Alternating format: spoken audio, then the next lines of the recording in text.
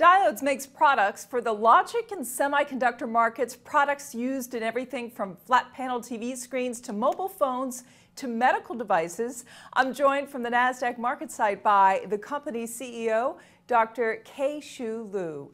Thank you so much for your time. Well, thank you, Rhonda, and good morning. We know that after your last earnings report, investors did sell some of your stock. There were concerns about a drop in revenue from the Asian market, your key market. How do things look in the second quarter in terms of demand from Asia? Well, the demand from Asia in the second quarter is still quite weak. It's not as strong as we expected. But we believe the second half of this year, the market should be go back to the growth mode and should be stronger than first half.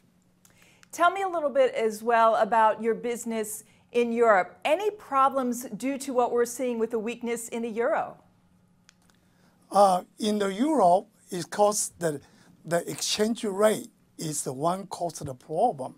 But from Diode point of view, we actually grew 14%, quarter over quarter in 1Q. So the problem came in from exchange rate, but not in the Diode growth strategies.